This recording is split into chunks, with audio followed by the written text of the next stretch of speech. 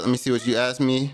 Do you think that when the Lin banner, the Yinlin banner comes and they have double banners, will it kill the game? No. I don't think it will. The only way that it'll, I don't think it'll kill the game no matter what, but I do think that if it does have an issue, then there will be a lot of talk about it because a lot of people want people to hate Wuthering Waves right now. So they can't mess it up.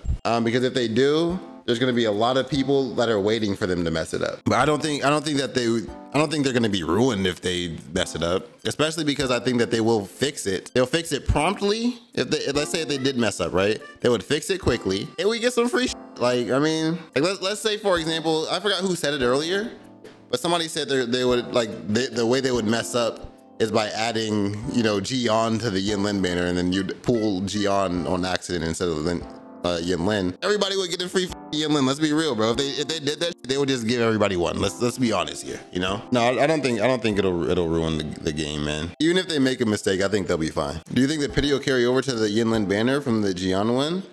It should. I would expect it to.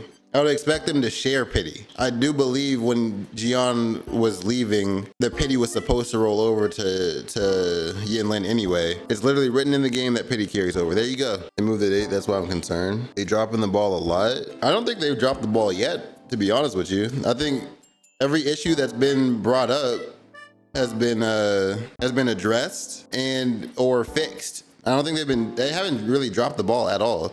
The game released with some issues and they're fixing them. I think that's a pretty normal thing on a new game release. If you look at most games that when they initially release, they have issues. It isn't like a Wuthering Waves is dropping the ball thing, you know? Just hope it isn't bug, because if it was supposed to be and it doesn't carry over, rip. Again, I don't think it will be as big of an issue, because I'm telling you, they're gonna fix it if they fuck it up. If you look at the Japanese side of the internet, you wouldn't say that. I wouldn't say what, that they haven't been dropping the ball. What were you talking about, because of the email thing? I mean, that was, yeah, the email thing was crazy. Or because of the mistranslated weapon. Again, they fixed it and they're getting compensation for it. I feel like people are making a bigger deal out of it than it needs to be, like just all around the board, especially with the in-game stuff.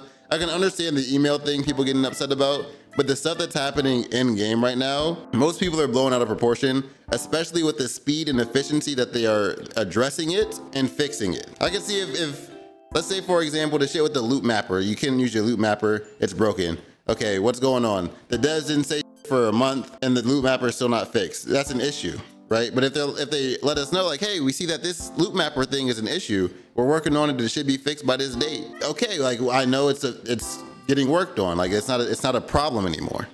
Like it's still annoying for a little bit, but once it's fixed, like we're good, bro. And I know they're working on it. I know they're not ignoring us as a customer. Like realistically, I think that the end game issues have been blown out of proportion for this game. I don't think that any of them have been as serious as people have made out to be. How many mistakes until the community is fed of it? They can make, bro, I'm telling you, they can make as many mistakes as they want. The game is still better than most of the other gacha games out there. It's still better than like 90% of them. So people will still play it and they'll get compensated, and they have been doing great with that, brother, with keeping players happy even with issues.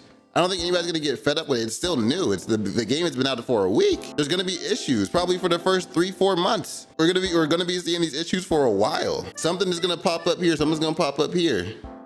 Down the road, 3 years from now, something might pop up that we didn't know. This is a problem. That's just how coding works. Like it breaks sometimes. Like I think they're doing a good job at fixing it. And I know you're not saying the game is bad. I get what your point is, where you're coming from, as far as just saying, like, you know, they had a lot of issues on release, and I can agree that there were a lot of issues on release, but I think that those issues have been blown out of proportion, and the vocal majority isn't even people that enjoy Wuthering Waves. The vocal majority is the people that want to see the game fail.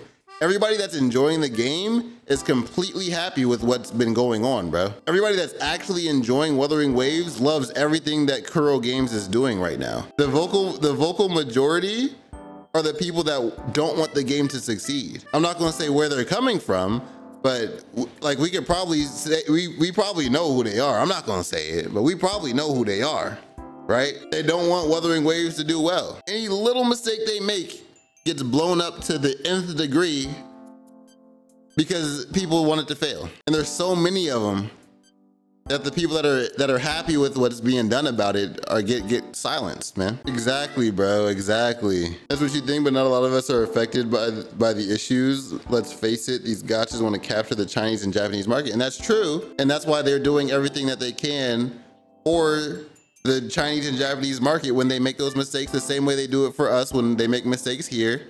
In the same way I'm sure they do it anywhere else. They're doing what they can to fix it when they make a mistake. And again, I'm sure it's the same way in Japan when they fix those issues for folks out in Japan. I'm sure the Japanese people are excited about it that enjoy the game. I feel like genuinely, we'll see where it's at. You know, we'll see where it's at in a couple of months. Obviously, just like any other game, the release booming, right? Numbers up. Money up. When the Yinlin banner comes out, money up, because everybody's waiting for the cute female character to summon for, right? Because everybody's saving for Yinlin. Am I getting her? I'll probably get her once, because I did 30 pools and got Verena again. I did my 30 free pools I had, and so I'm guaranteed to get Yinlin. So I probably will get her. Eventually they'll reach this. Yeah, that's what I was saying. So, you know, like the first week or two, the game's popping, game's popping, game's popping, game's popping. And then we'll see the drop off, we'll see the decline. And that's when we'll see again the rise of, see, we told you the game sucks, see, we told you this. But it'll get like a cool little balance, and it'll definitely still make a good amount of money. The issue that Kuro Games has right now is the marketing, bro. They're not really that great at marketing. They have a lot of work they can do in that department. But hopefully if they can cook that up, because that's what happened with PGR too. They did not market PGR very well. PGR was a great game. I think Wuthering Waves will be fine, man. It'll level off with the people that are enjoying the game. It'll still make a good amount of money. When new banners come out, people will come back to play. When new story comes out, people will come back to play. I think the biggest thing is like the people that tried Genshin, that came to play Wuthering Waves and are enjoying Wuthering Waves right now, when they go back to Genshin, and they feel that combat and they feel that movement during exploration, they're gonna be like, damn, this is what I play now, bro. Can y'all imagine, bro?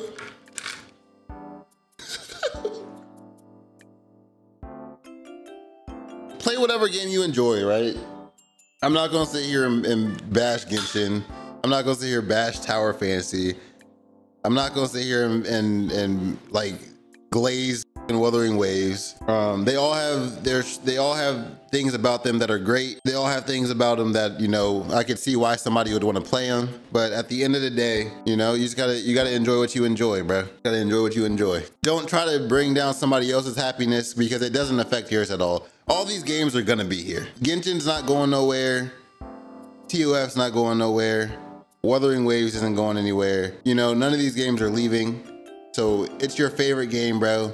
Continue to enjoy your favorite game. And that's it, bro. There's no reason to talk down on any other ones. There's literally zero reason. Then boom, you hear EOS. I think only one of them three would even get close to having an EOS, bro. Only one of them three would even get close to having an EOS. Tetris S, all of them? Hell yeah, man. I might go download that to play in bed when I go to sleep in a bit. I might go download Tetris right now, man.